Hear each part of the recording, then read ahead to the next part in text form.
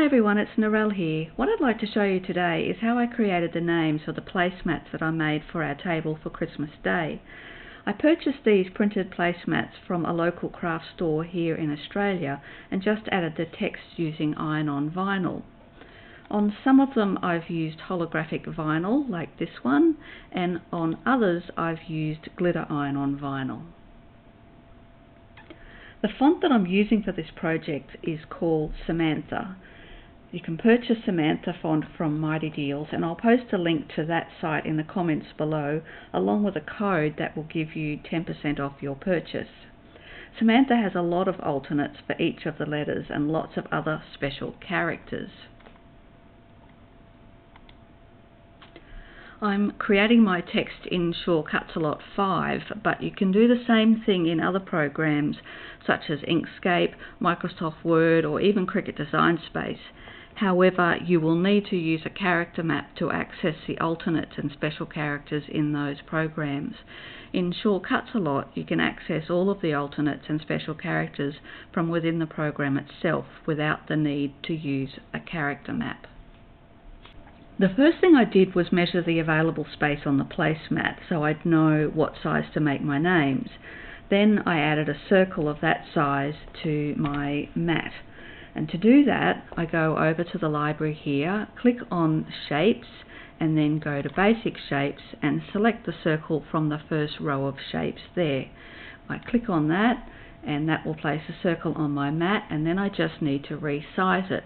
So I go over to this little panel here, make sure the second little tab is selected, which is the position and size box, and then go down to the width and height here. I'm going to type 6 inches in the width box, or I could have put that into the height, it doesn't matter.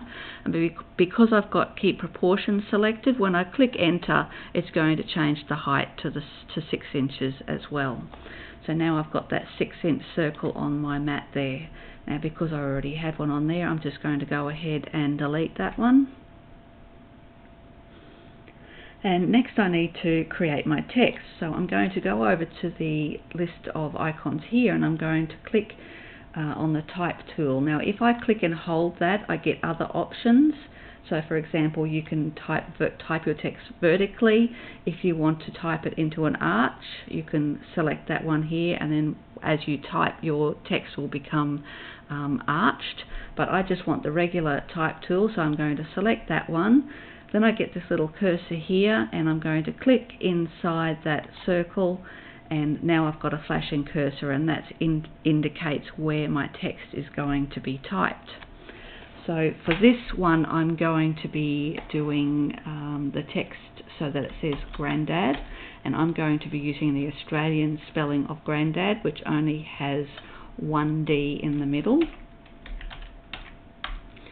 And that's currently showing me the text in my font, in my default font.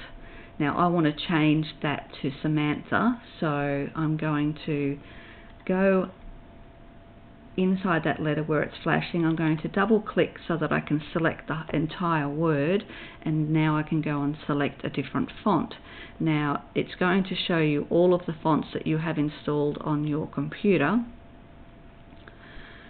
which most of us have a lot.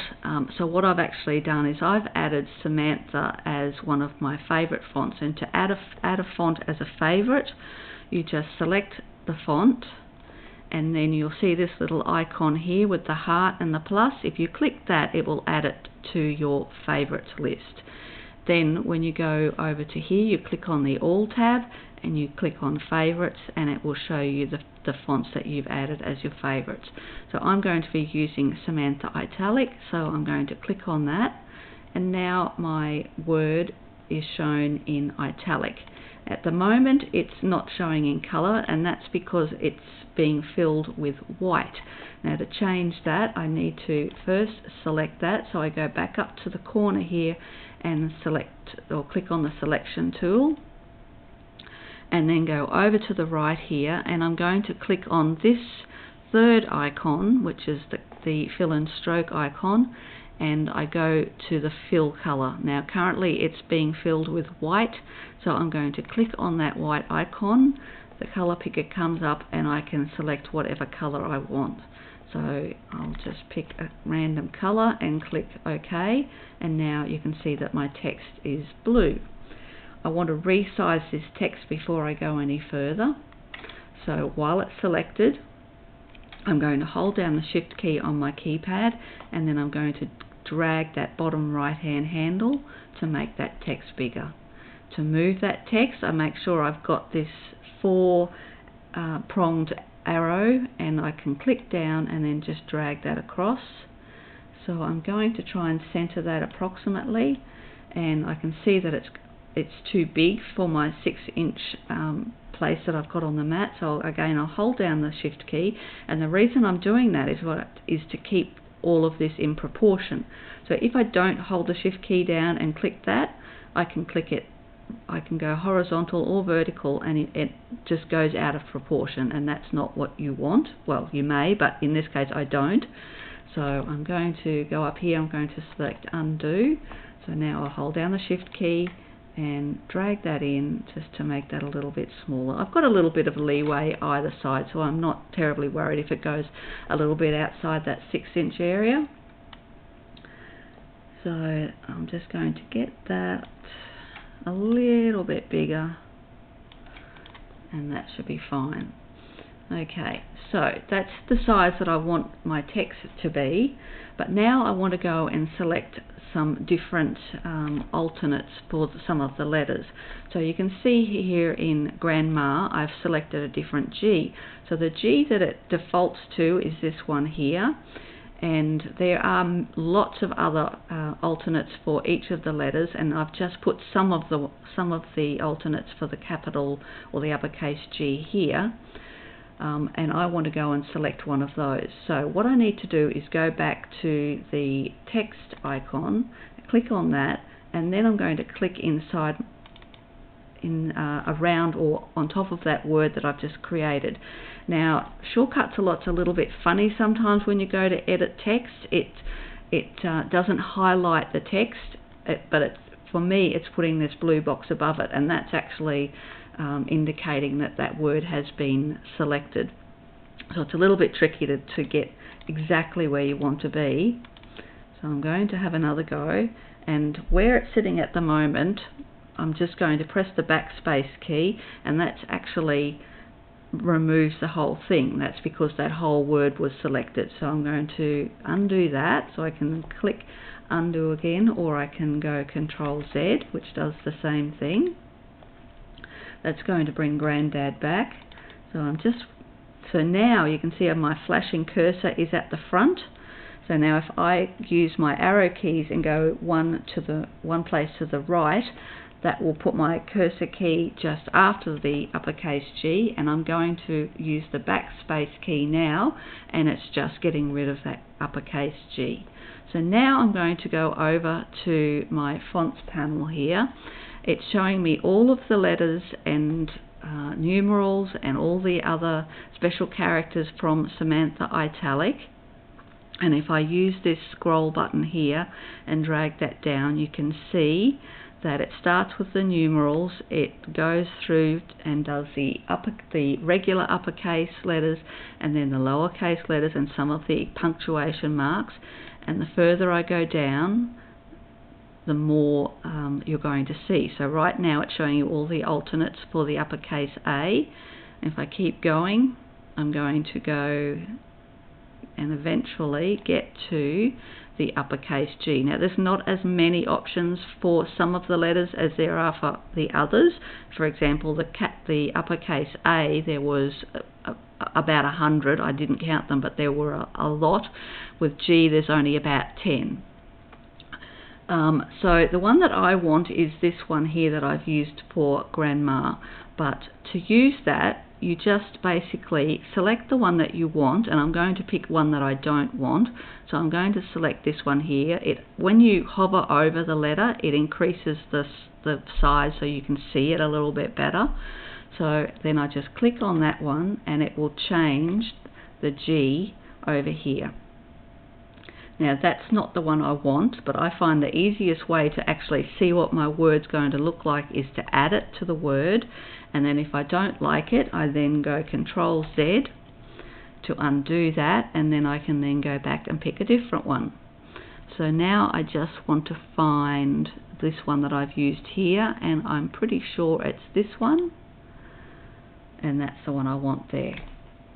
So now I want to go and select the last D, so I'm going to use my cursor keys on my, my arrow keys on my keypad and go to the end and then select backspace to get rid of that D. I'll go back over here, find the lowercase d options, and I've gone past them, so here they are here, and I'm going to pick a D for this one, and I think I like this one here. Yeah, I really do think I'm just going to backspace, I'm going to Control Z to get rid of that and try the one before it, and I think either of them are nice. And yeah, I think I'll just go with this one here. So what I've got here now is Grandad with a different G and a different D. So once you've changed the letters that you want changed, you're ready to go and save this as an SVG so that you can upload that into Cricut Design Space. There's one little thing that I need to do before that, and you can't really see it unless I enlarge this, so I'm just going to enlarge that, and you can see there that where each of the letters join the next one, it's cutting into that letter, and if I don't do something to fix that, that's exactly how that's going to cut, so it'll cut all those letters individually. So I'm going to go back to the size that I had it. Now you can see that I might, depending on the letters that you select, you may have to go and resize your word to fit back inside that 6-inch space, which is what I need to do here. Okay, so I need to select my text, and if you can't select your text, you can come over here to the layer name panel and select it there. Now hold that down and just check the size again. I think I can go a little bit bigger. Okay, so what I need to do to make this ready so that it cuts as one individual image and not individual little letters is that I need to weld them. Now in SCAL5, the weld option is actually called Union, and to do that we're going to go up to the Path menu, and then the first option there is Union. So we click on Union, and now it's welded all of those letters together, or any of the letters that touch it has welded together. So my G is going to cut separate, but that's how that's supposed to look anyway. So there's my Grandad word ready to be exported. To do that, I'm going to go up to the File menu, and then I'm going to select Export. I'm going to give this a name, which will be Grandad, of course, and then it's going to default to SVG, which is what I want. There are other options. You can export these as PNG files or JPEGs, but for use in Design Space, the easiest way to do it is to leave it as SVG, and then I'm going to click Save. Now, some of these options here. The first one here that's very important is that you must have Design Space compatible checked, and that will save everything at the correct resolution so that it imports into Design Space at exactly the same size that you've saved it here. The other option that I always select is this one here, which is Selection Only, and the reason that I always have that on is because when I'm designing something, I pretty much always will have lots of things going on my mat. For example, I've got other words here. I've got grandma, I've got Maddie, I've got these G's up here. I don't want those to export into Design Space. I only want what I've selected here. So that's why I have Selection Only. The show registration marks I just leave off, and that's all the changes that I need to do there. So now I'm going to click OK. Now you don't get a message saying that it's been exported, you just have to know that it has, and it will have saved into the location that you selected during that save process. So it's important that you remember where it is that you saved it. So now what I'm going to do is I'm going to go into Design Space and I'm going to upload that word. So I have my project here with the names that I've already uploaded. I'm going to go to the Upload button, then Upload Image and Browse, and then I need to go to the location that I saved my previous names. So I'm pretty sure I put it in this directory here. So there we are. Now I go and select Grandad, and then it will show up here. And now it's going to show the preview of my Word. Now I can change the image name if I want to, but I'm going to leave that. I could put tags in there if I want to, but I'm not going to. So from here I just go down to the bottom right corner and click Save. And that's going to bring me back to the Upload Image screen. I want to add this one to my project, so I select that. I have the green box around that to show that that's the one that's going to be inserted. And then I go to the right hand corner again and select Insert Images. And that will bring that into my canvas. And as I said, because we saved it as a Design Space compatible SVG, it's brought it in as at the same size as it was in Shortcuts a lot.